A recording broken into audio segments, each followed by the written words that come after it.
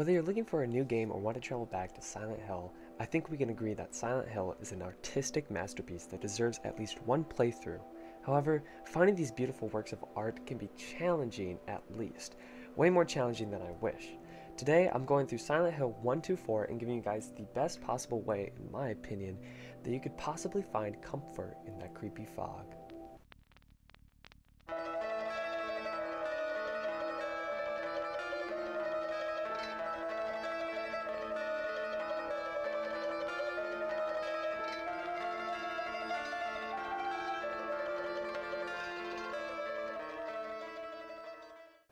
Up first is Silent Hill 1. Funny enough, I actually played this on my Android via emulator and like a little Xbox controller, but from what I know, this is the only way that you can actually play it if you don't want to buy a PlayStation 1 and the copy of a game for some crazy amount.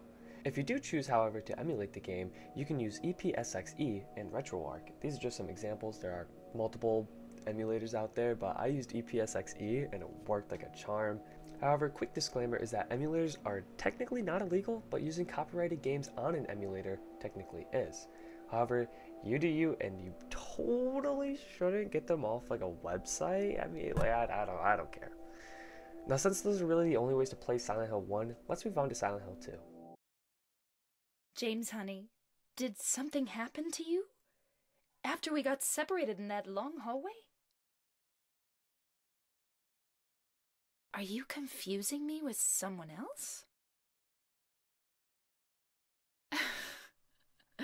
You were always so forgetful. Remember that time in the hotel? Maria? You said you took everything, but you forgot that videotape we made. I wonder if it's still there.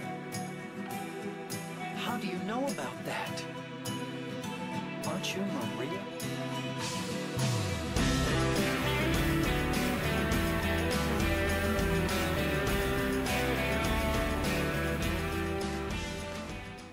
Because Silent Hill 2 revolutionized in horror games, especially just having some of the best animated cutscenes still to this day. I mean, just look at that. That was animated hand by hand, each and every frame. Oh my god, so smooth. However, this game has a very big fan base, and I am grateful for that, because if it wasn't for them, we would not be able to play Silent Hill 2 the best way in my opinion, which is the enhanced way.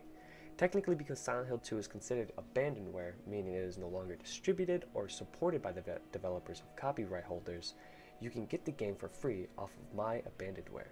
After you install Silent Hill 2, you will also need to install Silent Hill 2 Enhanced Edition in order to play. This is definitely one of my favorite ways to play Silent Hill 2, however there are more out there. Of course, in the way of emulation.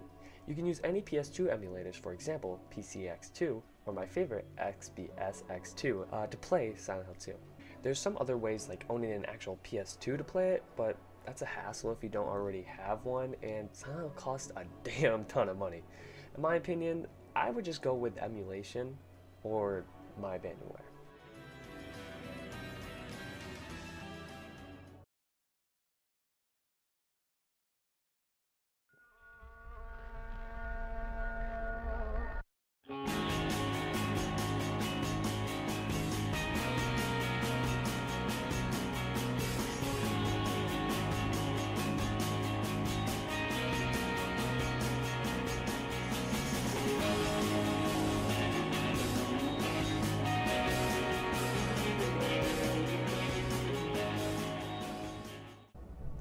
Now, Silent Hill 3 you can also get off of my abandonware as well, or you can go through the route of emulation once again if you would like to play this game as well.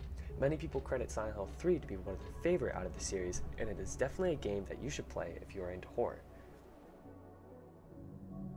In my restless dreams, I see that town. Silent Hill. It's just a dream. It's gotta be.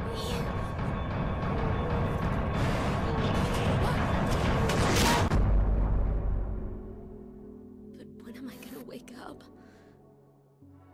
Now, Silent Hill HD Collection was kind of a mess at launch. It was extremely buggy and everything, and I mean, it was fixed over the years, but however, I would not play this version if you have the other versions at hand. But if you do want to buy the Silent Hill HD collection, which is on Xbox, it is around $20. And I personally wouldn't. The reason why is because if you do want to play the games, you can enjoy a much better experience if you take the $20 and spend it on Xbox Dev Mode. Now this, I believe, is only for the series consoles, but if you buy the Dev Mode, you can use emulators to play the original Silent Hill games. Yes, 1 and 2 and 3 can be played if you emulate them on series consoles. This is a fantastic way for you to play them from what I have heard, so please, unless you do not have any other way of playing the Silent Hill games, I recommend buying Dev Mode and not the HD collection. But if you do still buy the HD collection, there really isn't much of a difference except for some minor details, which really depends on who you are.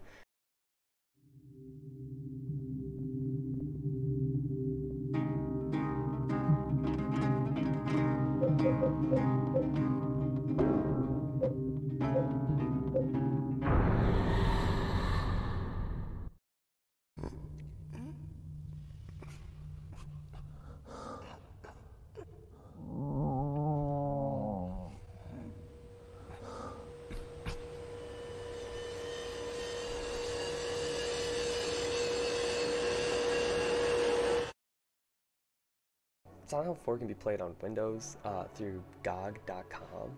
It was a fun, really cool experience. That's really all, because you can literally just like buy the game for like $5. At least that's what I got.